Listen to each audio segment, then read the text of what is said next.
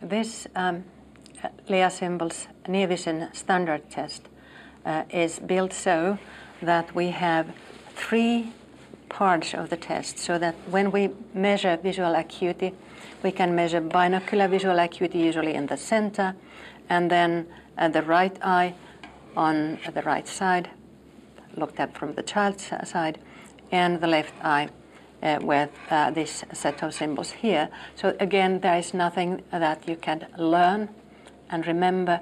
The test is new for the visual acuity values that usually we are measuring. If the child's visual acuity is very low, then we need to use the upper part of the test or bring the test closer, which is also possible. And then we can measure so that when we go down, measuring the right eye's visual acuity, we go down on this side. And when we measure the left eye's visual acuity, we go down on this side.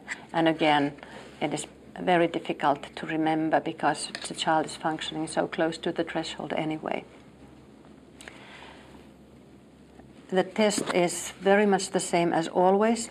We ask what is the first one on each line, and then when the child either makes an error or hesitates, then we go 1 line up and ask the child to read all those symbols on that line.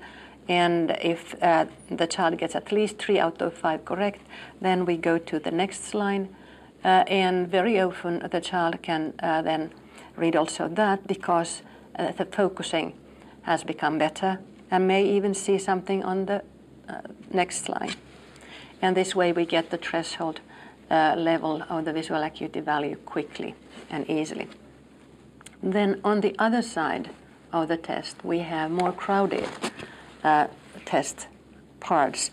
And here the distance between the optotypes is half of the width of the optotypes. And here it's only 1/4 or 25% as is written here. So these tests are more difficult for children who can't keep the details apart, which is a very common problem of the amblyopic eyes and visually impaired eyes. So therefore, one of the most important tests is this 25% spacing test, because that picks, especially among the children with CP, those children who have fixation difficulties, which are very common in that group of children.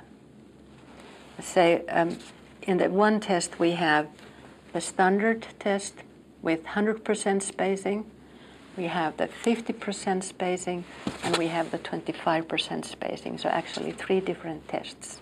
And each of the tests is used very much the same. So we cover the line above and ask the child to read the threshold line.